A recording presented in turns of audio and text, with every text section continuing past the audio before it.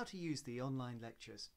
You know, I've been studying philosophy, reading, attending lectures for a while, so I've got some ideas about how I can best learn. Your case might be different, so you can use them however you want, but here are my suggestions. I think it's very important to watch these lectures with a friend as much as you can. Perhaps you can connect with somebody via, Facebook or some kind of WhatsApp or something like that, and watch the lectures together with them and talk about them as you go through, much as you would if you were in the lecture theatre. When I'm giving live lectures, I want those lectures to be quite interactive, and as you'll see, there are points where I'm going to encourage people to talk to each other.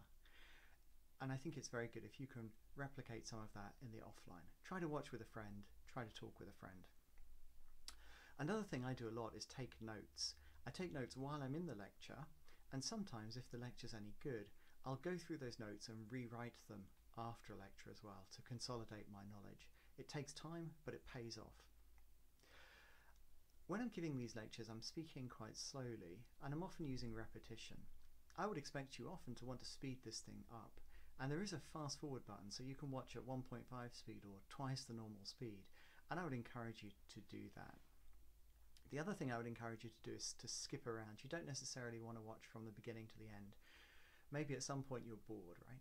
Jump ahead, find a different topic in the particular section, or look for another section. You know, as a learner, very often what you need to learn, and so it's up to you to skip around. And the last thing is to ask questions. There are opportunities to do this in the live online session, also in the seminars, not just of me, but also of your friends and other people on the course. It's very important as part of your work here to be asking and discussing questions. One more thing about these lectures. What you'll notice is that when I'm using these online lectures, I'm quite often giving you a circle like this. This circle is a sign that a timer is about to come. So typically I have asked you a question, right? Who's your favourite philosopher? Who's the best philosopher? Something like that. And what you're going to find is that every circle takes 90 seconds to complete. And in those 90 seconds, I expect you to be thinking about the question and talking it through with a friend, perhaps preparing yourself to write a sentence or two, or to answer some questions about it. I really hope you enjoy these recordings. I've been giving lectures for a while. I feel like I've learnt a few things about giving face-to-face lectures.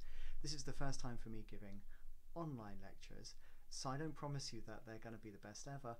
On the other hand, I think sometimes the first time you do it, it's a little bit more interesting for the audience when things go wrong and all the rest of it. For example, I shouldn't be talking while the circle's going, right? This should be your time for thinking. I should never be talking while the circle's moving. But you know what? 90 seconds is a really long time. Let's go on and get to the lectures.